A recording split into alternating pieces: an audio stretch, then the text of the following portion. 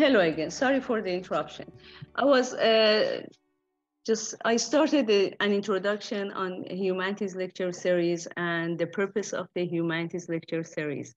The overarching goal of the Humanities Lecture Series to promote different facets of humanities to a general audience and provide perspectives that intersects other facets of human culture at large. In bringing together thinkers from across disciplines, we aim to show how the humanities can both inform and shape our individual and collective responses to many challenges facing humanities in the 21st century and lead us forward with a new self-awareness, a shared sense of purpose, and shared recognition of our vital connections to our multiple communities. Without further ado, here is Professor Tania Douglas. Please. Good evening, everyone. Thanks for the introduction, Ida. What she mentioned about my talk being about the landscape of education, what drew me to education, my biracial identity and critical race theory, I realized after we published that bio that is probably that would take about 6 hours. So I will be focusing especially on critical race theory, but as it is manifested in these culture wars that we are currently in. But even just with that, I mean, really, I could speak for hours on this topic. It's been an intense focus of study and research over the past year, but particularly over the last 6 months. And I'm kind of borderline obsessed with it, you could say, very interested in it. And literally, I mean, still researching and finding out new things today because this topic is so big and has so many connections to so many different facets of American life, to our own individual lives, and it's complex. So I'm going to do my best to keep this concise and try to provide some context and information so that we can hopefully have a discussion in the end. And I do want to invite you to unmute yourselves for the times when I am looking for some feedback. There are a few pieces in this where I'm going to be inviting your commentary, and I can't actually see the chat. I tried. I'll see, it might work this time, but I couldn't see the chat when I had my slides up. So hopefully you'll participate when I ask you to take off your mute buttons. I can see that some of my students have joined this call. So they're going to be on the hook definitely for participating. So things aren't silent when I ask for that. All right, I'm going to share my screen and begin. All right, culture wars in America and the critical race theory debate. So here's actually the very first opportunity to jump in. What is a culture war? So if you want to unmute to just speak about what a culture war is, or what you believe our current culture war, plural wars, are about. Or we can have just a moment to just ponder on that. But if anyone wants to jump in with some thoughts on what is going on in the United States right now in terms of culture and what these images might represent. Looks like Dylan has his hand up.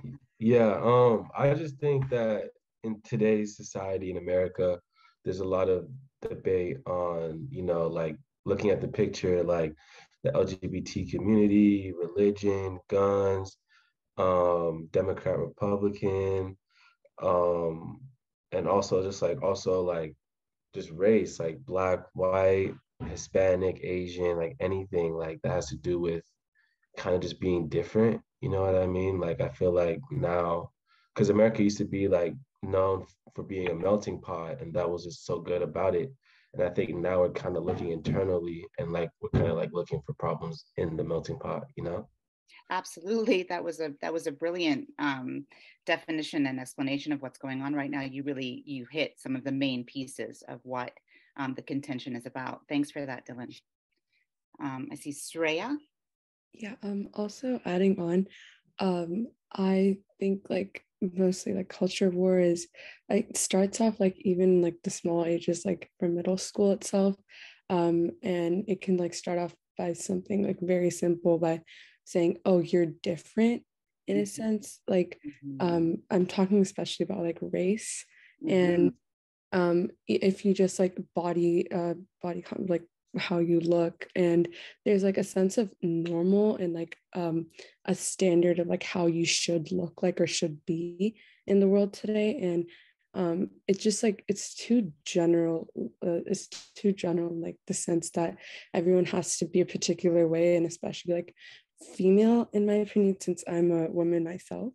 You have to be like, for example, skinny, or like you like be lighter skin or whatnot. So there are like these type of set rules, I would say, which are in the world today.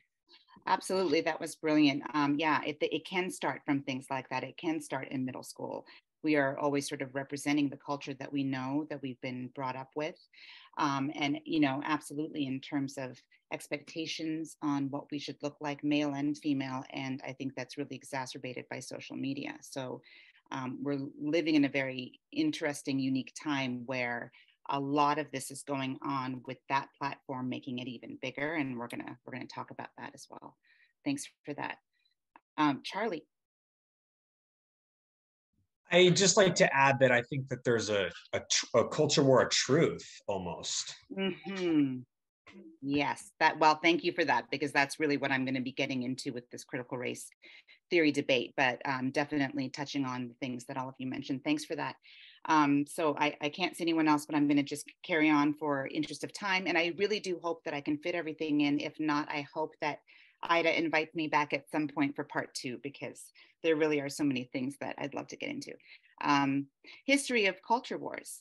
In the US, the term was coined in the 1920s and was used to describe conflicting priorities, values, and ideals between traditionalists or conservatives and progressivists or liberals. And a lot of it had to do with urban and rural, differing values, and modern society's rapid growth of industrialization and urbanizations. I've got these images here. This is sort of the time of the Roaring 20s. A lot was changing, and this is sort of when this term came into play. However, culture wars have happened, in human history, for, I would say decades, centuries, longer than that, really pretty much since we became human beings and started to align ourselves with certain tribes. As soon as there are differences and different expectations, that's, fertile ground for something like this. So yes, and I put here that we can look back to, a lot of the religious culture wars that many of us know of between Catholics and Protestants in England and in Ireland. The culture camp in Germany between Bismarck and the Catholic Pope. So we've had many examples of this before, and we've had many of these, a cycle of this happening in the United States as well. Little, graphic here around some of the things I feel are contributing to this culture war right now. I need to move, this chat box here. So, social media, obviously, politics, our education system, what's lacking there, what needs to change there. The American narrative, which I'm going to be speaking about, the rapid change that we're seeing that many people are resisting. Wokeness, we are in this era of awakening to many things, and fear is a really big one that's sort of stoking these fires. So here are just some images of some of the things that are, going on right now. We've got the sort of abortion debate here, gay marriage. Here's the critical race theory issue. This here, I thought this one was interesting, but there are a lot of assumptions and issues that are occurring right now around religion, and questioning certain traditions and faiths and things like that. So those things are all still very, very present. I like this image because we're calling this a war, right? This isn't a war with weapons and guns and violence, at least not at this point, and let's hope it doesn't escalate to that. However, it's a war of words, of insults, of offense, and it's meant to hurt, it's meant to marginalize in many ways, because we are not having conversations and listening to each other. So this image really, to me, shows that even though it's not physical violence, it's the whole sticks and stones may break my bones, but words can be just as powerful, if not more, when exacting this kind of vitriol. So many equate this phenomenon right now with this sort of great awakening that they say happened around 2010, which would have been a couple of years after Obama was first elected. And certain issues started to come up. Social media platforms became more prolific, and they're a big part of the engine of this. So social media, right? So it helped to spread information, visuals, commentary, hate, love, solidarity, and division. Suddenly we were seeing this injustice, not just talking about it, right? So we're seeing now all sorts of videos and things that are captured and spread through social media, injustice around sexual harassment and rape, right? The Me Too movement was huge and one of the first of its kind. Injustice toward the LGBTQ plus community, towards indigenous populations, injustice in regard to the environment. BIPOC, obviously, on all levels, but particularly I feel to African Americans and Black men in terms of police shootings that were caught on film and went viral, really bringing our attention to this issue. The election of Barack Obama gave people who were sort of waking up this huge dose of hope, right? It symbolized that racial progress had finally been realized, and to some that we could be done with the whole race problem. And Obama himself, and I completely love him, but he really added to this rhetoric of, America is this wonderful, great country, and we are this land of progress, sort of by emphasizing that his win represented the tenets of our Constitution, and that his story could have only really happened in America, right? Because America is just this land of the free and land of, equality. So this gave the impression that our country is fair and equal, right? People felt that MLK, Oprah, Obama symbolized our amazing racial progress and furthered this colorblind rhetoric, which really gained momentum in the aftermath of the civil rights movement. And I'll speak more about that later. So now we had this heightened sense of awareness, and our eyes are now on each other. We're looking for evidence of where people's values lay, right? Voices become louder, particularly those on the extremes, right? So those that are kind of caught in the middle are feeling sort of pressure. Cancel culture is starting to really grow into a powerful force that spurs people and corporations into action for fear of criticism and social rejection. I'm sure you've seen many examples of this, not to mention losing their jobs, losing their reputation. So there's a real fear of being, caught, being racist or, saying something racist or being inappropriate. And I want to mention quickly that one of the biggest issues was that post-civil rights movement era, being racist was really seen as like a moral sin. It became something that would make you be a bad person, right? It had a lot of, evil connotations to it, and nobody wanted to be labeled that.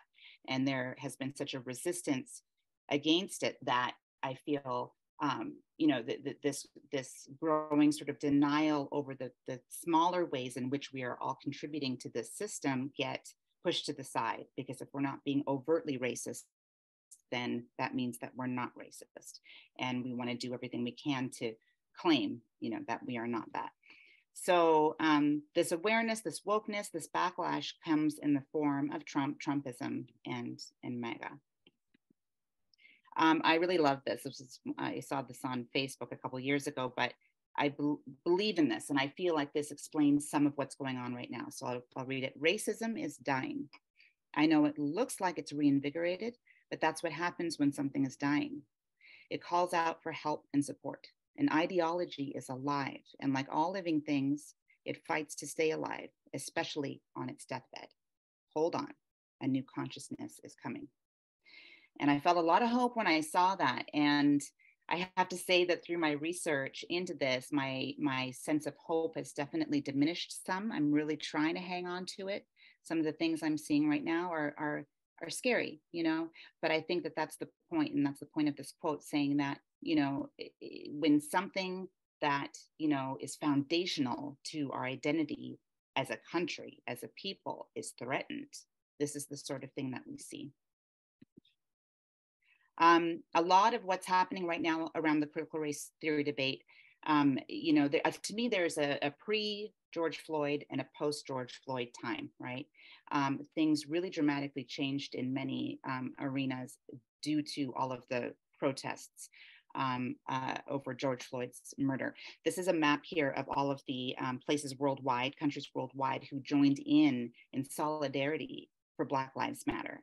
And this was, you know, by far the largest civil rights sort of movement that we have seen in terms of it being so global and impactful. So this is a big part of why we have this sort of backlash and the banning and the censorship and the things that we're seeing right now. This map here, it shows the the states in this country that have signed legislation and bills banning the teaching or even the discussion of critical race theory related, you know, topics and certain things around gender and sexuality. So it's actually 17 at this point. 17 states have had it passed into law. You know, they've got it done. We've got 23 around there states that it's pending. So they have proposed laws. And there are about 5 that it didn't work. They tried, but they didn't pass. And then we have the few in gray there that haven't attempted. And, you know, we'll see how things are with that. This here, you know, here we have some people, you know, supporting critical race theory here, saying that banning it is actually the perfect example of systemic racism, which, you know, really is true. And then here at the bottom, there's somebody holding a sign in this one here saying that CRT is in and of itself racist, right? That it's that you know, one of the biggest critiques around it is that it's divisive and that it is pitting people against each other and making people aware of their race. These are just, this was from the George Floyd, the protest, the BLM protests. And I really love these images, just showing, I mean, there was just a groundswell of, you know, solidarity and voices and coming together over this. It was really an inspiring time. Looking back, it feels like it was a blip, you know. I think it got really trendy on the one hand. There was a lot of social pressure. If you weren't, you know, supporting this movement, there was a lot of judgment around that. So a lot of people were, you know, got brought into it for either genuine reasons because they wanted to fight this injustice or because they felt that they needed to. And I've always felt like that's okay. Even if you're, you know, you're on the bandwagon with us, then, you know, maybe you'll get to understand more of where you stand on it a little bit later, but you're still here. Many others, however, you know, really were conflicted about joining this, and stayed silent because they didn't want to be ridiculed. So there was a lot of pressure going on at this time. Here are some of the people against, you know, critical race theory, and I just thought this one was interesting. You know, we are one race, and it's funny, there's in brackets there, it says the human race, in case people weren't clear. Teach facts, not feelings, you know, which I think is also kind of problematic. I mean, feelings, social, you know, emotional learning is extremely important to talk about and to teach in schools. So it's just so interesting how the divide is showing itself up in education, where our views are becoming really polarized. But the one here where it says we are one race, I feel like it's interesting that now we have this conversation around we shouldn't be marginalizing people by race. We are all one race. This rhetoric was not here before, right? It was not here when, you know, certain communities in this country didn't feel threatened, right? That wasn't a priority. It is now, and I think that's interesting. Just a couple of quotes that I you know, speak to culture wars in general, but, you know, can give some hope. If ever there was a house of civilization divided within itself and against itself, it is our own today. This is John Dewey. This would have been in the beginning of the 20th century. He was a sort of pioneer in education. And then the human world is an open and unfinished system. And the same radical contingency which threatens it with discord also rescues it from the inevitability of disorder and prevents us from despairing of it. So to me, that sort of speaks to these culture wars. This discord is sometimes necessary to move us to the next place that we need to go. All right, the American narrative. So I'm listing here 4 reasons that I feel, you know, this is going on right now. These are the things that are really contributing to this. So I call this the national glory story, right? We have this story about ourselves as Americans living in this exceptional country of liberty and equality, the American dream, progress. You know, that, you know, we've made some mistakes, but we're always, you know, moving towards progress. We have, you know, high standards and values, and we're this empire really globally. So here I have, yeah, historical and inherited beliefs and values, right, of tradition, patriotism, you know, marching towards progress, American exceptionalism, redemptionism. So this is sort of something that's coined by an author that I'm reading a book of his right now, and I don't have it in front of me, so I can't remember his name, but he talks about Reconstructionism versus redemptionism, and that will be another lecture another time. But also we're living in this time of colorblindness and meritocracy. And meritocracy, what that's referring to is that no one should be given any edge or advantage based on race, right? So think affirmative action. It should be based on merit alone. So that's sort of, this is this story that we live. And we've got some challenges to this narrative, right? So we've got progress on the one hand, where we're starting to talk about this. We're starting to kind of pick it apart and look at it and say, hang on a minute. We're founded on these values of, you know, equality and liberty for everyone. But then we had hundreds of years of slavery and oppression and segregation, and all these disparities now in terms of wealth and justice, and right. So what is going on? We are seeking the truth. Right? We are engaging in critical thinking, debates, and conversations, you know, and unfortunately not necessarily across the divide, but within our bubbles, it's a start. We're listening, there's wokeness, there's change, right? On the other hand, we have resistance, we have a lot of fear, discomfort, a need for tradition, wanting to go back to the way things were, right? Wanting to maintain this narrative of American glory, wanting to maintain security and power. And then I put zero sum in here. What that refers to is the idea that white people feel any advantages people of color might get will be at a cost or expense to them. And this goes way back historically to certain ways in which poor white people were kind of pitted against freed slaves. And again, I don't have time to get into that right now, but this sort of zero-sum mentality has a big role to play in all of this. Here's an image that I'd like you to take a look at. These are 2 covers of the same book. I am originally from Canada, Vancouver, BC, and I used to teach this book in my English high school classroom when I was a high school teacher. For many years. And when I moved to Bellingham, Washington, I looked for it because I was a high school teacher again over here, and I couldn't find it anywhere because they had completely changed the title and the cover. So I want you to just take a look at this for a moment and tell me, go ahead and unmute. You can tell me which one you feel is the Canadian version and which one is the American version. And you can put it in the chat too. I just can't see it right now, but I can see it later. But if anyone wants to speak to this. And students of mine in my systemic, you know, the black and white class, you can't say anything because you know already.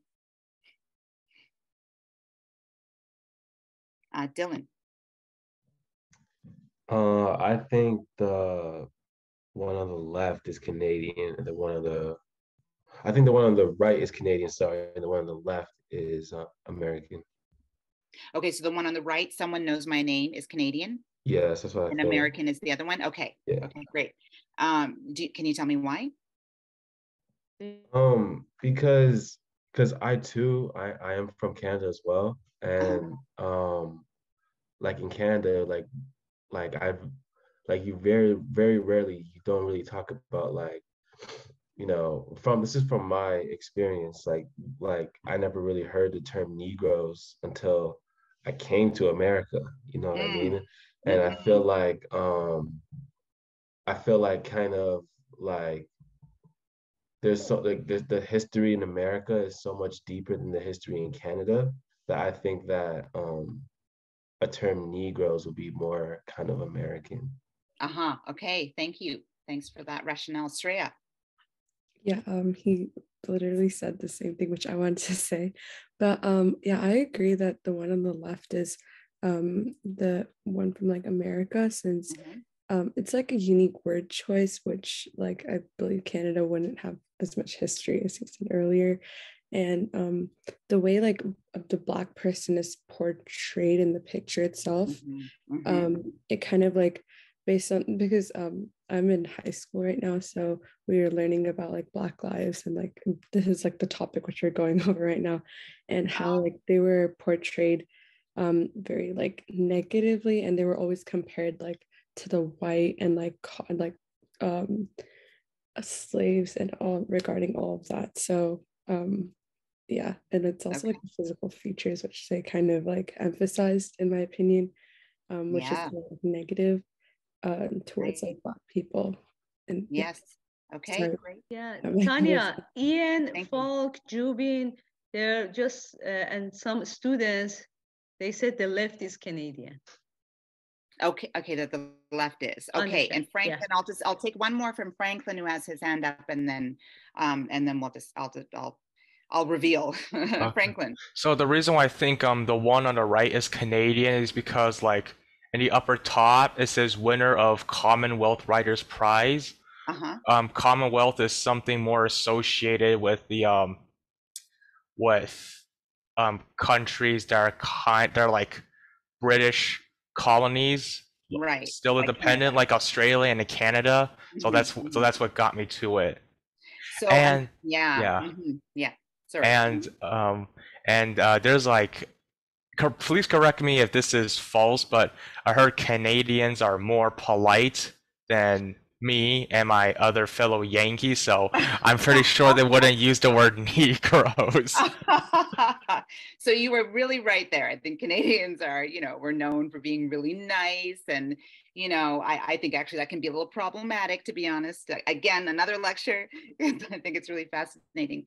And you're right. Yeah, Commonwealth. The reason why that's there actually is because the author is Canadian. So this is a Canadian book. So I'm just going to actually use that as a segue to say that that's unfortunate that that's there, because that's misleading. It's actually the three of you, as much as I loved your analysis there, you are incorrect. It's the other way around. So the one on the left, the Book of Negroes, is the Canadian version, and that is the book I taught. Looking for it here in the United States, couldn't find it anywhere, and then I come across this very soft, pastoral, looks like it's whimsical, maybe a nice romantic, happy ending story called Someone Knows My Name. And it, to me, has a complete absence of the essence of what's on the left. And I know I probably would have said the same thing if I didn't know. But then after thinking about it, it started to really make sense to me why this change is here. So now that you know that Someone Knows My Name is the American, and actually there's a clue there where it says, here's a little plug for Black entertainment television. That's an American thing. That's not a Canadian thing. So that kind of gives it away a little bit, but that, you probably didn't notice that. But now that you know, right, the difference, like we've got the cap letters, we've got the intense gaze, right? We've got, all of her Blackness, right? It looks like just a completely different story. It looks serious. It looks like something that might make you uncomfortable. This one here looks like it could be The Color Purple, right? Which is a narrative that we're all familiar with in the United States and isn't something very threatening. But now that you know, if anyone, and I only have time for maybe one comment, but now that you know, or anyone who did guess that it was the other way around, do you have any thoughts? I just felt like, the left one was a little bit more provocative, Yeah, for sure.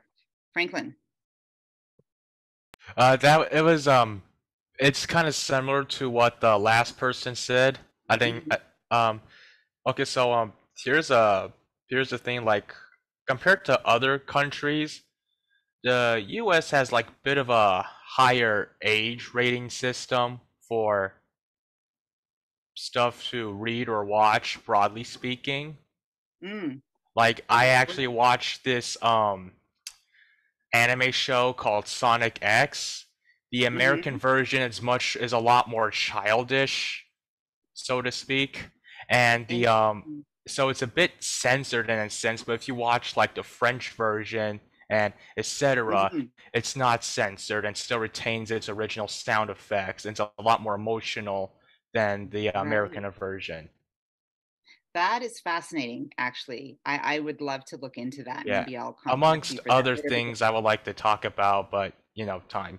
Yeah, right. Yes, I know. It's unfortunate we have so little time together right now, but because I could spend a lot of time on this, and so, but I'll wrap it up just by saying, to me, this really represented the discomfort and the fear that we feel in America about confronting our past, right?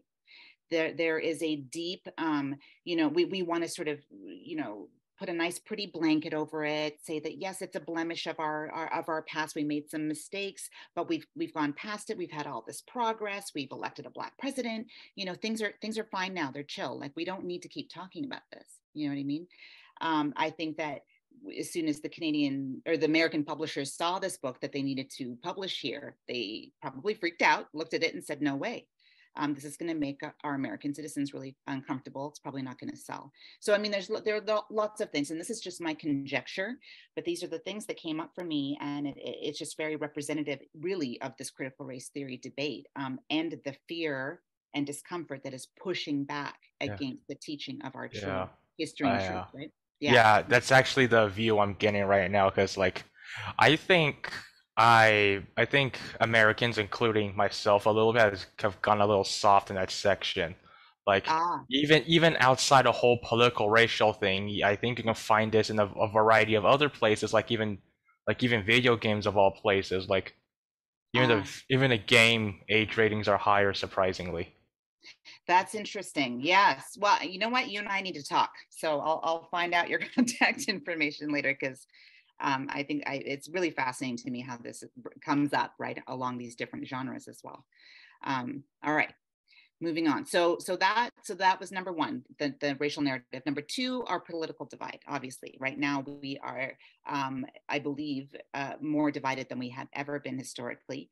And one of the reasons I was listening, this was actually an interview between Barack Obama and Trevor Noah from like 2 weeks ago, and Obama talks about this vulnerability of Americans who are really susceptible to politicians who are offering them sort of a sense of peace and a return to traditional values, because there's this fear going on right now in response to how fast and rapid change has occurred, right? All this progress, all this change, and especially when that change is making a certain community of people wrong, right, about their lifestyle choices, about what they're doing, there's this, fear and discomfort and resistance to it. So politicians that come and say, hey, I'm going to make things the way they were. We're going to go back to our traditional, hardworking, values. We're going to reject all this woke stuff, right? It makes it really easy to kind of get in there and sort of manipulate that. Also, the vulnerability, of mothers.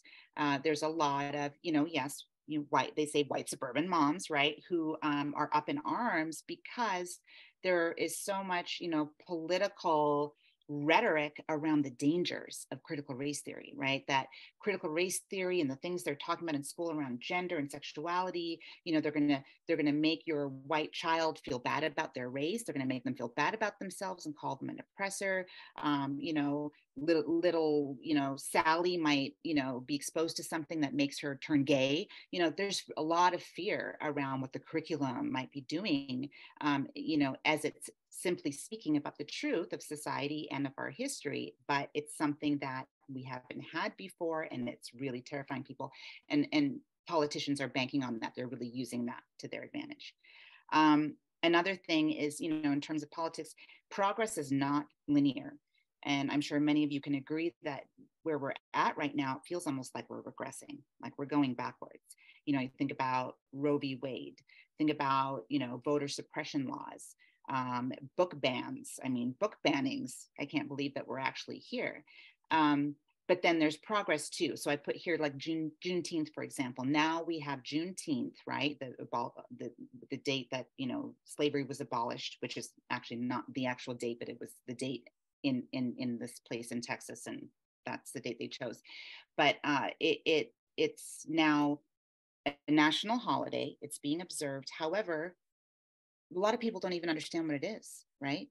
They might know a little bit about it, but they don't know how to celebrate it. What are we supposed to do?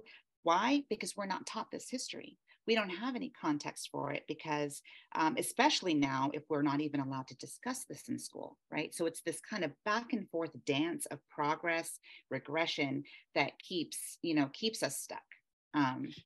So, and then yes, of course, the political fight to maintain this national narrative that we have, you know, maintain the hierarchy, maintain the supremacy that's there. You know, politics in banning critical race theory, the 1619 Project, Nicole Hannah-Jones. I'm not sure if you're familiar with that body of work, but it basically establishes the founding of our country in 1619 rather than 1776, because that's when the first slaves were brought to the United States, and the institution of slavery is foundational, you know, in building this country. But these politicians are using this as part of their political campaigns. When Trump announced that he's re-running for president, it was one of the first things he said. He said that, you know, one of the first things I'll do when I get into office is ban critical race theory and the 1619 Project from our schools and stop this indoctrination and all of this, right? You know, applause, cheers, right? So they're really using this for political advances, right?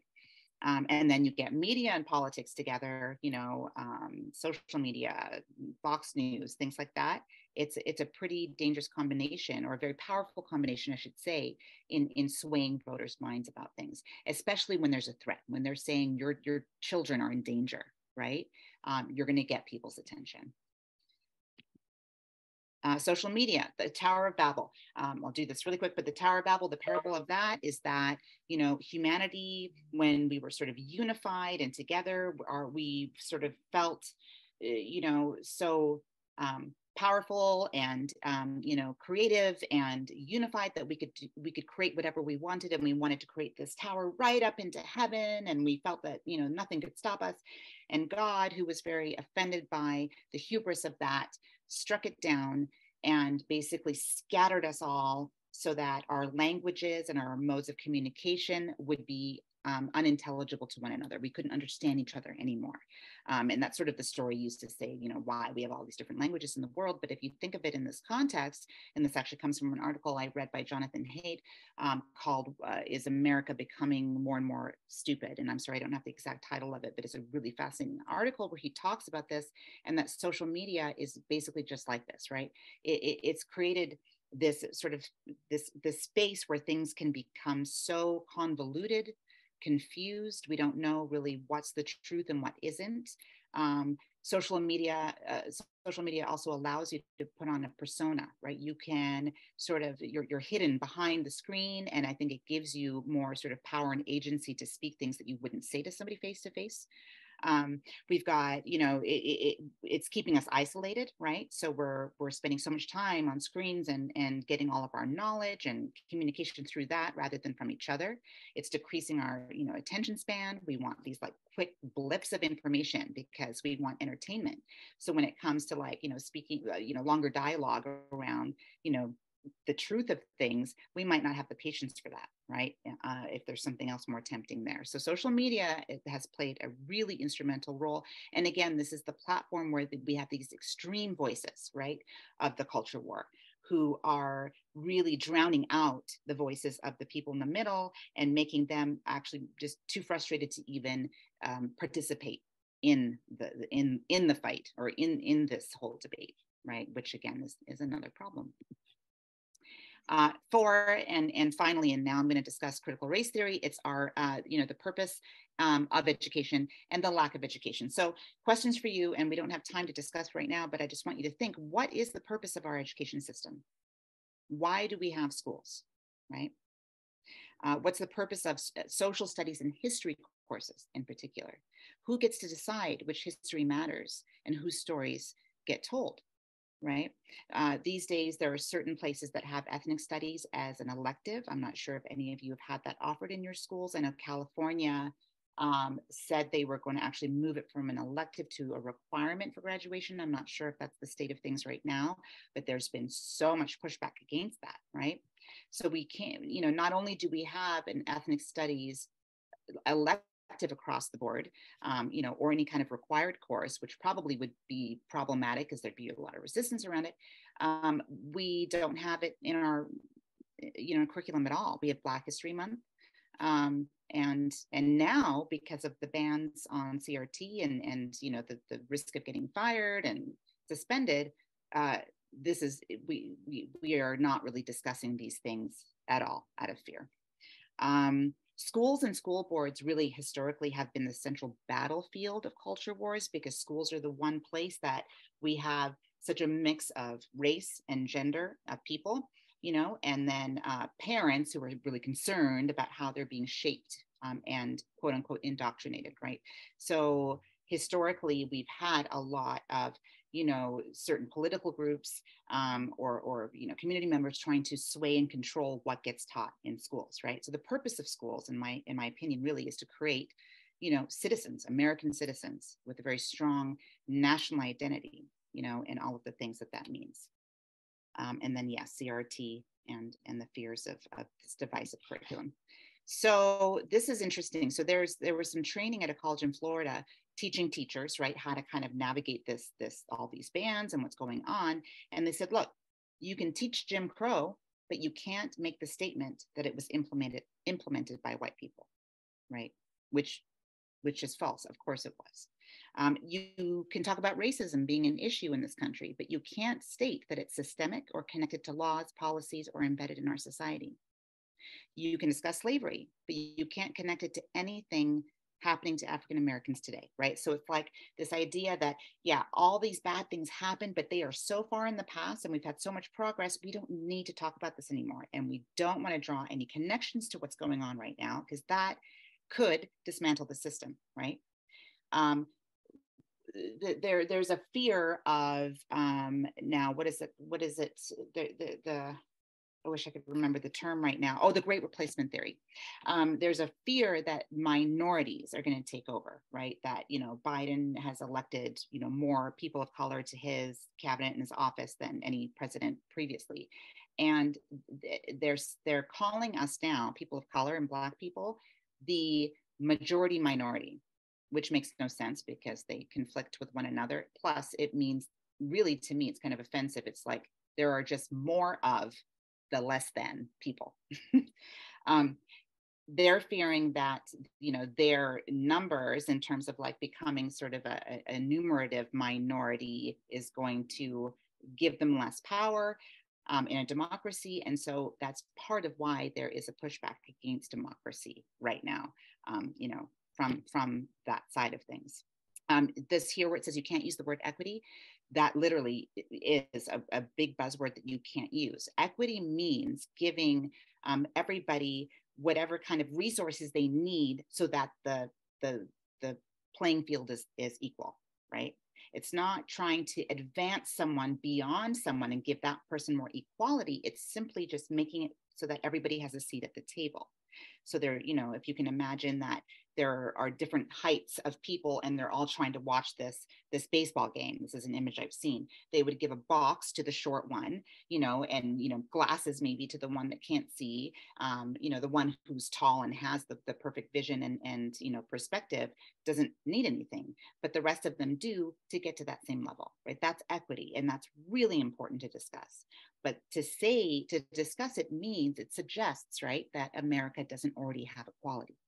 And that's why it's a buzzword that's become banned. Okay, critical race theory. This is basically what it's about. It's a recognition that race is a sociopolitical construct, right? It's not about biology. There's one race. But racism, the belief of the superiority of one race over the other, exists. It's embedded in our systems and institutions. It's codified in laws and policies and practices, right? We know this. And critical race theory itself, it's a niche area of study in only a handful of universities and law schools across the country. It is not being taught in K-12. So when I use critical race theory, when I'm speaking about that in K-12 education here, I'm using that because that's what everybody is calling it. It's become a catch-all for basically discussing race in any way that it is systemic, right?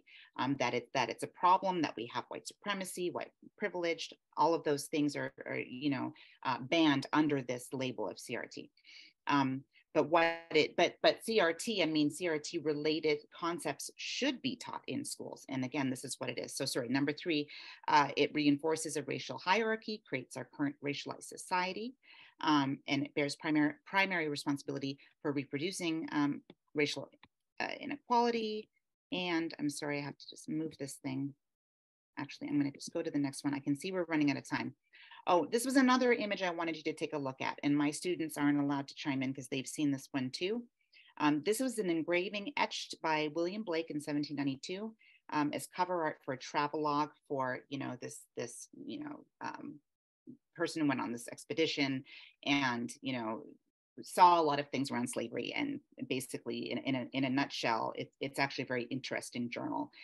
But this was on the cover. And my question to you, and maybe we can talk about this at the end, if you were to give this engraving a title, knowing that this is in 1792, what would you call it? And really try to look at it deeply, right?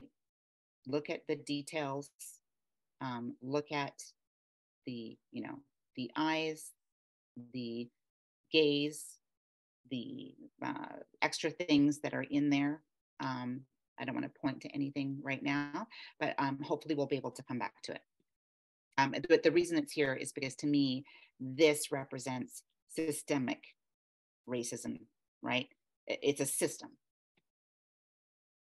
I'm going to have to go through some of this quickly, but essentially, there are a lot of things that critical race theory does and doesn't, right? So on this side here, this is what all the opposers to it are afraid of, that it pits us against each other. It promotes the idea that young children are responsible for racial oppression, encourages children to be ashamed of their race.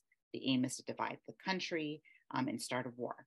So these are the things that critical race theory has nothing to do with, but this is all based on fear. What it does is grapples with the US's history with white supremacy, and it rejects the belief that we are in a post-racial society, right, where this stuff doesn't exist anymore. It exists now in some ways more than ever. And yes, of course, we've made amazing progress, but the fact that we are still stuck in this place in 2022, it really is problematic. And a big part of it is because we can't talk about these things. There's so much discomfort and denial around what's going on that it's really difficult to penetrate. I'm not going to go through all this. This is just this was a poll by voters. This is really small writing, so I kind of highlighted just a couple of things. What people think about critical race theory. So these are basically Democrats talking about what they think it is. So they feel that it should be taught in schools. It's simply telling the truth about slavery and systemic racism, raising awareness. For those who oppose it, they're saying that it's a study. Sorry, I did not put this aside. A study and indoctrination of how to hate and remove white people from society. Liberal New York Times crap about the entire history of the US being founded on slavery and every single white person is responsible just by being white. Racism, racial hierarchy, a farce, a Marxist proposal, just plain BS. So there's a lot of, vitriol and hatred towards what is assumed the purpose of CRT. And it really is a shame that there's so much misunderstanding about it. Just the fact that critical race theory isn't even what is on the table in K-12 schools to begin with, right? So there's a lot of confusion about this, but this is what confusion causes. It causes these totally polarized views about something that is actually trying to do something good in this case. These are just some of the buzzwords that we aren't allowed to use in the classroom. So this is sort of how to identify it.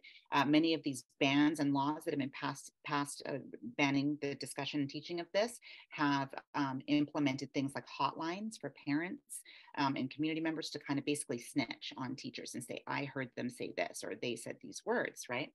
And it works. There are so many parents and groups who have been able to successfully ban this stuff from their schools because schools are under a lot of pressure from the government in terms of being defunded, right?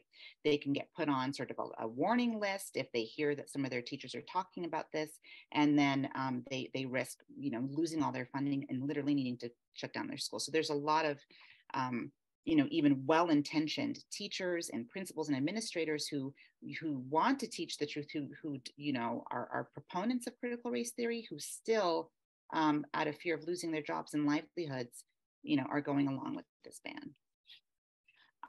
This is something that was put out by, his name I think is Christopher Rufo, and he's been one of the biggest opposers to critical race theory and has done like a ton of work galvanizing the public against it. So this is one of the things that he posted.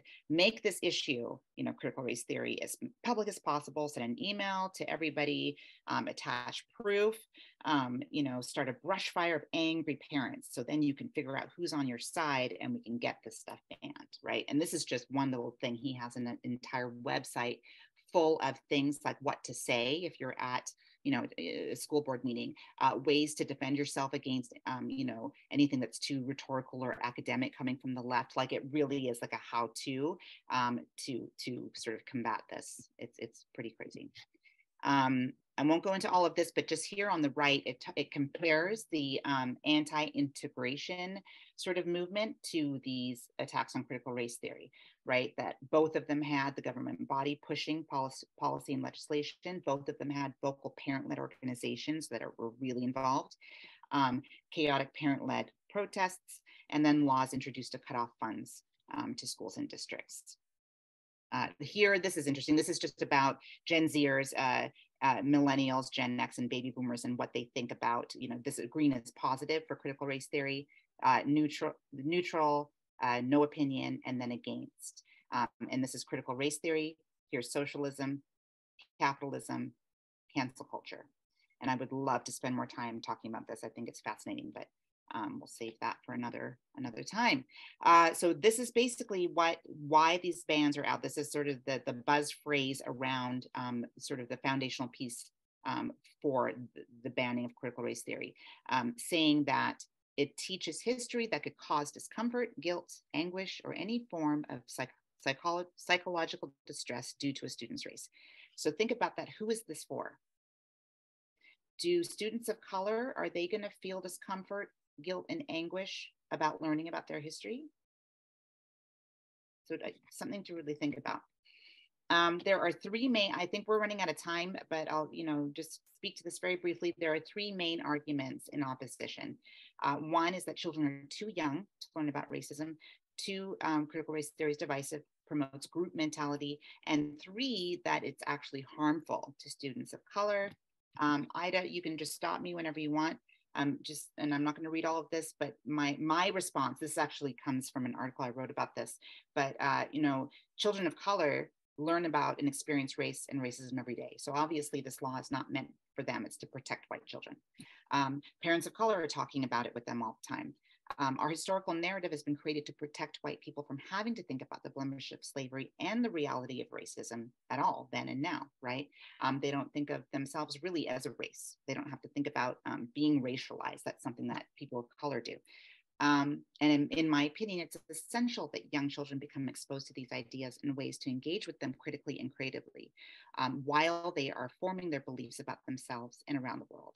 If we start discussing these things in high school or college, right, and most core beliefs and values have been set, and it's just more difficult to shift, right? Obviously, it needs to be about scaffolding, right, so that it's age appropriate education, but the ideas of privilege and oppression and identity, equal opportunities, are things that you absolutely can talk about with young children, and then it would just build in terms of, you know, the depth of understanding of these systems of oppression. But I think it's really vital. Divisive and groupthink. Okay, we already think in groups. Students are intelligent. They're already looking at each other for physical markers, things that separate them by interest. And of course, they're aware already of their racial and ethnic differences, right? The fear is that CRT is going to alert us to these differences. We know, right? To pretend that we don't have this already is really to underestimate the consciousness and awareness of our students as they navigate their social worlds. Their social worlds are more important to them really than anything else. They really do get it in ways that a lot of parents just don't understand. So helping them develop the skills to understand these complexities and break down these barriers, right? Discussing how these systems work is absolutely what we should be doing in schools. Yeah. And then lastly, yeah, harmful to students of color. I think students of color can really benefit from this, obviously, if they are represented in the curriculum, if they feel like their identities are validated, right? This is something that will only help them. And if we're talking about these negative things and the challenges and things like that, that is really important too, because students of color need to understand those types of things moving into adulthood. And I probably need to stop there. There's a lot more, but yeah, I guess students in the chat box, some students, Franklin, Syria, and some students, they commented really well, and maybe they want to share something with you. So students, you can unmute your microphones and start commenting, or if you have any questions, you can ask. I think we have, of course, we ran a little bit out of time, but I can extend it 10 more minutes. If you have any questions or comments, feel free to ask our guest speaker. And I'm also very happy to give my contact information, or through Ida, if you have questions that you know that might take a bit more time, I would be happy to answer them and engage in dialogue with you outside of this. Yeah. Syria, Franklin, they all have their hands up. Sure. Franklin, go for it. Oh yeah, but remember when you said the things about Americans being more stupid? I think to a certain... that's an article I was referring to. Oh yeah. I actually think that may be at least a little true, because like from what I learned from my mother, she said that in other countries like Europe, Russia, China, etc., education restrictions are seem to be a lot higher, because if you fail a class or something, it's either gonna kill your chances of finding a good job, university, whatever, later in your life. And number two is like about the American and Canadian book difference thing. Yes. America has just gone a little soft ever since like somewhere around like post World War II or during late World War II, because like one of the reasons why we weren't able to take Berlin like the Russians, to what I read, is that we were a lot more scared of losing soldiers than the Russians did. Mm-hmm. And another reason is like more recently Afghanistan, when one of our military checkpoints was blown up, we didn't even do anything to retaliate, which really irritated the hell out of me, because we were literally given the best reason to go in and light up some hajis, but we didn't. Oh yeah. You and I need to talk outside of this platform, because I think we'd have an interesting conversation. And we didn't send our guys to help Ukrainians military, just as we promised. Sending weapons don't count. I mean, that's a difficult one. I know it's a UN thing. I would love to talk to you more about this. I have a lot of opinions on that. Okay, I'll give some people else a chance. Yes. Okay, let's hear from Jeanette. I think Syria. Well, I was thinking of Jeanette since she hasn't spoken. Go ahead. Yeah. Anyway, Jeanette. say for Tanya. I'm just thinking that, I'm a Polynesian an islander. So basically, where I'm from, everybody was the same, and there was no issue with race. And I'm grateful for what Dr. Martin did. At the same time, I wonder if it all started in the wrong foot, because because in ancient time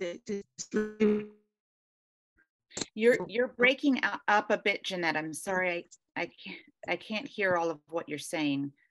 Okay, so can you write it in the chat? Can you put it in the chat? Sure. Okay, put it there and I'll respond, and maybe we can go to Dylan and Sreya. Meanwhile, Tanya, please just share later at the end, share your email in the chat box with the students, yes. please. Yep, I'll do that right now. Yeah. Okay, Sreya? Yeah. Sorry, I'm kind of talking like a little slow. I haven't been feeling well, but anyway, my opinion is that, especially when you're talking about schools, like it's, I believe that there are like a lot of stereotypes in like the ways, like races, like for example, Asians, white, and how like they should be, or they should treat one another. And like when we're reading like a book, which is it's about Colson Whitehead, Underground Railroad, yes. right now, and we're like kind of diving deep into like how white people, they're kind of like since birth they were always given like this opportunity of how they can do whatever they want in a sense. And then they're like and slowly everyone kind of had to like follow, but now since like everyone has like a change in, and we can like share our own opinion, and especially it's it like people are able to like speak up now and have a voice since the past few years, which like it's really great. We're able to see a lot of changes, but there are always like those certain people, and since I'm still in high school, I'm kind of like just targeting in high school, but I think it's like more related like broadly to how people just start when they don't have any like connection towards that, they start like thinking of it as a trend, is I would say, but it's like how they wouldn't take it seriously, rather like make jokes of it. And like it really happened a lot, like especially in like since like the past few years, like as I know a lot of people who have been coming out, but there are others always who like just make fun in a sense, and like they just try to like tease, and which I really don't like. And it's also like reflecting on race is how, for example, Asians, you're always like really good at studying, but it's really not like that. Yeah, right. Yeah, no, there's a lot of stereotypes that are going to take a long time to die, unfortunately. I mean, these things are, inherited and embedded. And people who tease, I feel like that a lot of that comes from fear. Bullies, people who want to make other people feel bad, even what we're seeing right now, this pushback, it's coming from fear, right? And in a way, it's because there's a fear that they are not going to win this. And so they need to use power. They need to use, political power and all of that, right? And that's why, in a way, that almost gives me hope, because something is shifting, and something's got to move. I want to make one really important distinction and point here, though, and this is an irony that I think is really interesting. It's more these anti-CRT people who are pointing at racism as being individual, and it's more people who are proponents of CRT who are pointing at racism being systemic. This is not about any one person being bad or evil or you're racist, right? I mean, yes, we have examples of some extreme stuff, right? But I'm talking about, your everyday person. This is a system. It's the system that none of us created, that we all inherited.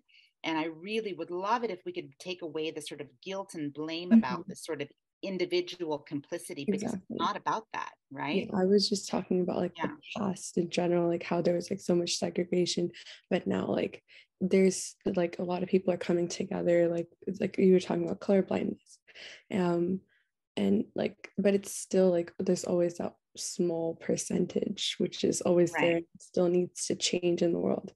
Yeah, and it's going to, I really feel like that's going to happen. Colorblindness, I just want to say really quickly, is actually not a good thing. To claim that one is colorblind is really kind of, it's a fallacy. First of all, that it suggests that we literally don't see these physical markers when we see each other. Or secondly, that we see them, but we don't ascribe any, characteristics to them. Both of those things just aren't possible. I was like talking right? about how like everyone is kind of like together, where Yes, people right, really right. differentiate color in a sense, not like the other way around. Right. Got you. Well, that gives me a lot of hope. Thank you for sharing that. Thank you for sharing that. But yes, the color blindness thing really, it's something that we need to get over. It's well-intentioned to say I don't see color, but in fact, it's actually really problematic. And what happens is when we don't acknowledge color, then we can't talk about it. We don't have the language to speak about race and what's going on if we're saying color just doesn't exist, right? So again, that's for another time, but yeah. Tania, could you just read Janet's comment, or do you want me to read it for you? Okay. Right, I see it here. Okay, so I felt we started all of this in the wrong foot. Culture wars happen within families as well, right? Absolutely. Teaching our kids to know the past without teaching the importance of love and forgiveness is not helpful in the long run. I completely agree. I believe the culture war happened before the beginning of America. If we look into every country where we will find inequality as per humanity existed. Yes, I absolutely agree with you. I really do. And we see these culture wars erupting in very intimate spaces, in our families, in our relationships, on large scale platforms. And there is a history from it. It's coming from, yes, absolutely, before America became a country. This is something that it's a phenomenon of human nature that we've had for a long time. Thank you for that, Jeanette. You're welcome. So Dylan and Rebecca, I know Dylan, you've had your hand up for a while. Yeah, I just want to first off say thank you for the time and the PowerPoint you shared. And I just want to say like something real quick. So like I like being Black, like I've had like, friends who are white and Hispanic and Middle Eastern and stuff. And I think the tricky thing about being or talking about racism is like you don't want to like kind of build a resentment towards white people or anybody else who was in a position of power. And right. I think that like, because sometimes like when like you hear like the Black community talk about racism and like how it was in the slavery days, like there's like you can hear like the pain, and you can hear like the realness in it. And some of it, like you can hear them, like some Black people, they say they hate white people, they say they hate this, they hate that. So right. I can see where like you don't want to talk about it, but it's like you can't like dismiss what happened. You know what I mean? Like you can't just ignore like right. 400 years of history. Right. You can't just like erase it so like yeah. So like I feel like personally, like I feel like the more we talk about it and the more like things are like said and things are shared, like I feel like the better we will get as a society. Because like, well, one thing my coach always says is communication kills confusion, right? And there's a lot of people who are confused and just don't talk about it, right?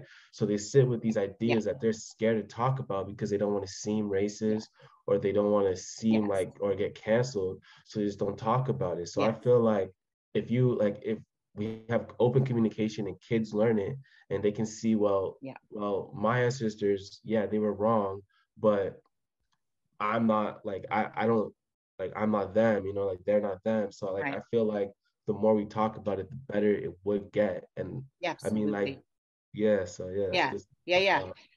so agree with you. That to me, that is the answer. Finding ways to do it in a way that isn't going to push the other person aside. Finding ways to find our common ground. Right?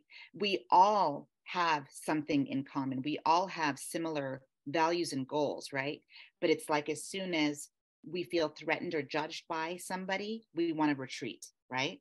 And that's the problem with like things like cancel culture. Cancel culture has done some good things, but the thing is that the pendulum has swung so far, it needs to balance itself out, because what it's doing is it's pushing people away who are way too afraid to have these conversations for fear that they're going to say something wrong. And, you know, we have to be able to talk about this and take out the personal, right? Take away our assumptions and personal, and just talk and listen to the other person's perspective. I mean, how we get there, I have some ideas, but I really don't know, right? But to me, you're absolutely right. I think that is absolutely the solution, and we are not doing that right now. We're not talking. Yeah. Right? Or we're talking in ways that's just almost contributing more confusion, you know, to what's going on. Thank you for that, Dylan, and thanks for all of your comments on this. Appreciate it. No problem. Hey, Rebecca. Hello, can you hear me? Yes. Okay, as my phone starts ringing here. I mostly just wanted to make a comment. I'm an older person, so I have kind of a different perspective. Yes. I grew up, I was born in 1958, so I'm 64. Okay. And I'm enjoying all my humanities classes. I see my professor, Dr. Kashani, there. When I was in junior high school, they aired Alex Haley's film, you know, the TV series Roots. Yes. Roots. Remember that? Mm-hmm. I remember feeling bad about all of it, but not to the degree that people talk about today, feeling bad. And I wonder, when did Americans get so soft that we cannot face or have a reckoning with our past so we can move forward to a better future? What has gone so wrong? Although I am heartened by your comment at the very beginning that you talk about that this may actually be the end of these problems, like it's on its last leg, so it's got to rear its ugly head. I actually do agree with that. I sense that. So I'm hopeful in that regard. But I just wonder, where in the last maybe 20, 30 years did Americans get so soft that we can't face these things, learn from them, and deal? I agree with Dylan. The more we talk about things, the more we open up. I think that's for the best. And by the way, this has been a wonderful lecture. I was glad that I was able to attend it. Oh, thank you so much, Rebecca. And you really ask a great question, like what has happened in the last 30 years? Why are we here? We used to be able to talk about these things more comfortably. And now I think there's a lot of answers to that.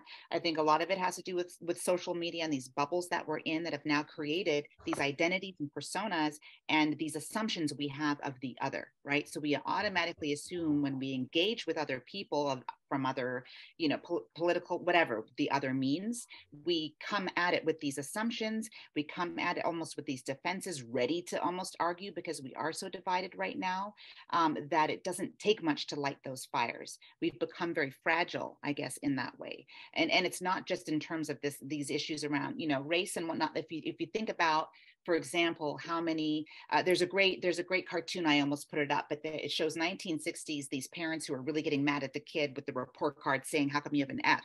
And then it zooms to the 2000s and it's the same thing, but the parents are getting mad at the teacher.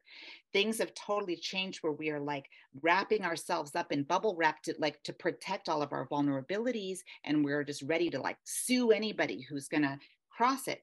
So I think that the answer is complicated. I think there are a lot of reasons that we have just become so, you know, we want to defend everything and we want, you know, but it's a long, I love the question though. I really do appreciate you bringing that up and bringing up, you know, Alex Haley and Roots and those in that perspective. And yes, I think dialogue absolutely is essential. I think it's harder than ever right now to get there, but that is exactly what we need to do. And we need to have patience. And when somebody says something that, you know, might be insulting or whatever, just wait it out, hang on, you know, keep talking. Don't let that shut it down. Don't push them away, right? That to me is the solution. Thank you. It's very interesting what you just said. I'll just make this final comment. It's like everybody I knew was watching Roots. We talked about it. And I went to a high school we were busing kids up from Redwood City. I went to Carlmont High School in San Mateo, the San Mateo County area. And we talked to each other. Yeah, there was some dissension and difficulty and tension, but not like what it is today. And that's why I keep wondering, what happened? Yeah. When did these things change? Everybody's so sensitive. Is like narcissism just the de rigueur? I don't know, but that is interesting. Some people think about. I just that's part of it. Over ourselves and move forward. Yes, I mean, it's excellent. I would love like Tony's and Ida's, opinion on this, or anybody's. I mean, that really is $1 million question. What happens? And yes, the answer is complex, but if anyone wants to chime in on that, I know Falk has, you've got your hand up too, though. So yeah, actually, I would like to chime in on this precisely. Thank you so much for your lecture. It's been such a pleasure listening to that. Thank you for being here. And I hope there is going to be a second part for the Humanities Lecture Series, which we participate. So kind of to piggyback on the last speaker and also on Dylan, I think the issue is here, what is wrong with discomfort? That is, for me, the core question. I think that, we need to practice to be in discomfort. As you mentioned, these histories that we have inherited, we didn't start it, but we are beneficiaries or participants in this history. And therefore, we need to be able to sit in that discomfort with each other, not to move into separate rooms, but to actually tolerate discomfort in feeling our common human bonds. Right. That there is nothing wrong with this. This is something to be celebrated rather than fear. Absolutely. What is it that we are so afraid of with that? Discomfort is essential for growth, is it not? I mean, we really can't expand beyond our horizons and take on new knowledge without taking risks. We won't take those risks if we're too afraid, if we're so attached to our comfort. And that is a huge problem. Like parents are kind of getting all in there and saying, no, you can't make my child feel this or feel that. They must, in order to evolve into critical thinkers, right? Who are going to be able to be agents of change in the world. You are absolutely right, that discomfort. There's a great quote that says, I had to make you uncomfortable or else you never would have moved. Love the universe. It's like, I saw it, on social media. And I really love that. It's like, we need to be pushed, and students themselves, children might not do it in and of themselves. They need us to help them do it. Of course they want to be comfortable, but it really, I do agree, it's necessary, but there's so much fear around it. Thank you so much for that. What do you think? We can keep talking. I'm going to let you. Yeah, the conversation is really well. I don't want to stop it because it's really serious. And as Falk mentioned, we would love to have the part 2 of this conversation. And just talking about the discomfort, the book cover. The left one, because they thought, okay, Americans like to sugarcoat everything, and then they don't want that, so that's why they softened it, feminized it for the American version, and they thought it's not a really good selling point to have this really harsh reality on the front. So that's that.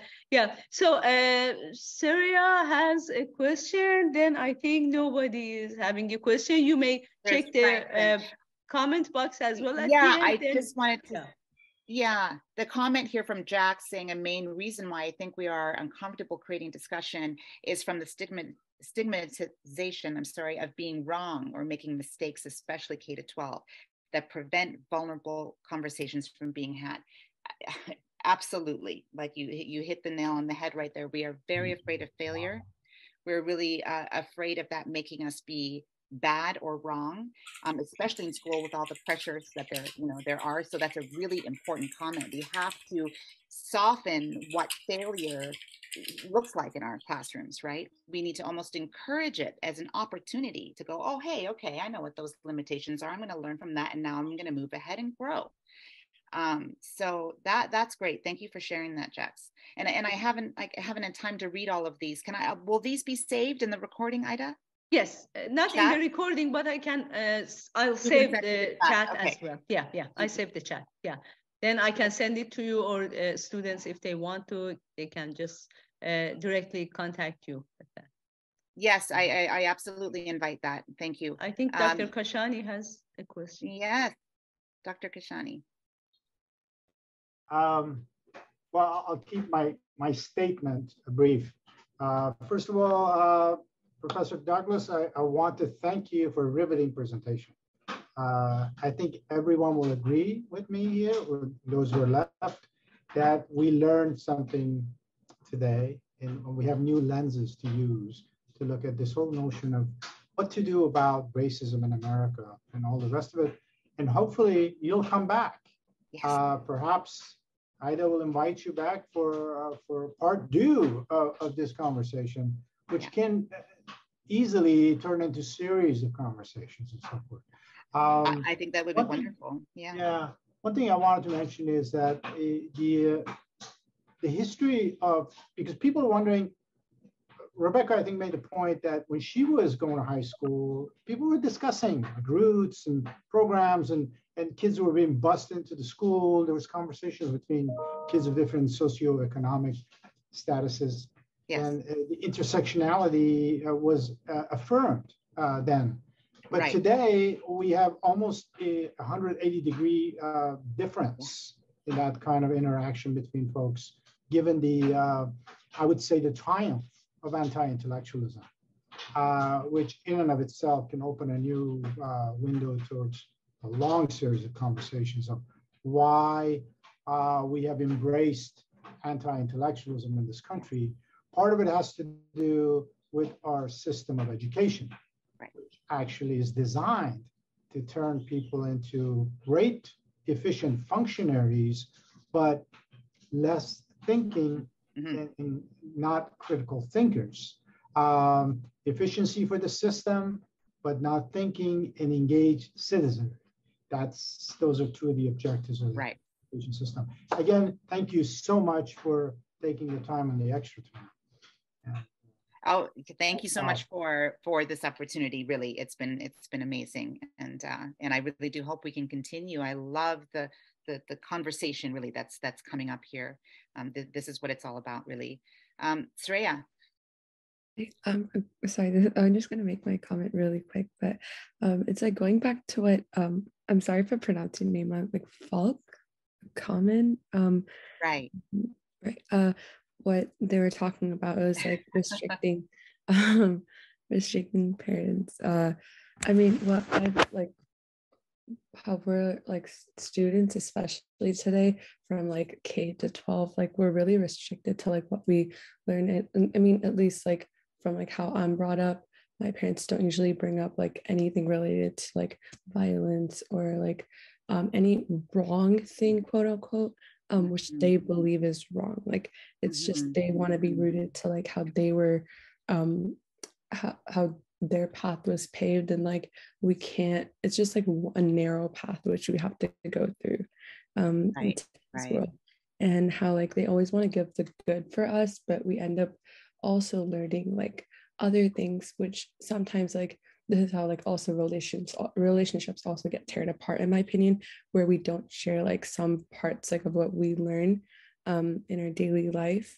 from not our parents, but like from an outside source. And then once they learn that we know about it, it's kind of like, oh, why didn't you tell us this? And it kind of like goes on like this ongoing spiral, in my opinion. And it's just, there's like a way of how every parent or like every person, they always have like this one track mind where they always want to teach other people their perspective, but it's kind of like hard, and it's no one wants to feel like the discomfort of like them being wrong in a sense. Right, of course. And being a parent is hard, I tell you. I've got 2 children. I've got a 23-year-old daughter and a 15-year-old son. And I tell you, it is hard because you want to be that role model who knows, right? And of course, when they're young, they idolize you. You're God to them, really. But then, they start to see. So for me, my philosophy is, do as I say, not as I do. I mean, I've made all sorts of mistakes in my life. But with my children, we really talk very honestly and frankly about everything. Yeah, that's beautiful. Nothing's off the table. And so there's a lot of, trust between us and a lot of like liberty in our house to do whatever and be ourselves. I know that's not that common, though. I do understand that can be really uncomfortable. And I think being a parent, especially now, it is hard. It's confusing. To what degree do you hold on and protect? And or just let them go and experience, right? And one thing I know for sure is you can tell someone all about something in terms of warning them against something, they'll never really understand it unless they take that chance themselves. Exactly. I'm not saying something really dangerous. I'm just saying we need to let go Mm-hmm. and allow our children to experience, because they can't do it vicariously through us. Exactly. Yeah, my uncle, he always says like time heals like everything and like teaches everything. It's like time is like the best teacher for everyone, regardless of like what generation you're born in. It's just like time is like a key factor where like you just learn and adapt to different situations based like on the time you live on earth. I like that. I like that. Time sure is important. Thank you, Shreya. Yeah. Speaking of time, I think it's really good. So, no Syria talk, nobody. Thank you so much, Tania. This was a great honor, and thank you. Great conversation and discussion and lecture. We will definitely have you for the second part, and maybe we turn it into a panel discussion and more about this sensitive issue in a sensitive time like this. Thank you so much. Thank you, everybody, students, colleagues, everyone. I appreciate your participants and everything. Thank you, Tania, again. Absolutely. And thank everybody, you so much. have a nice evening.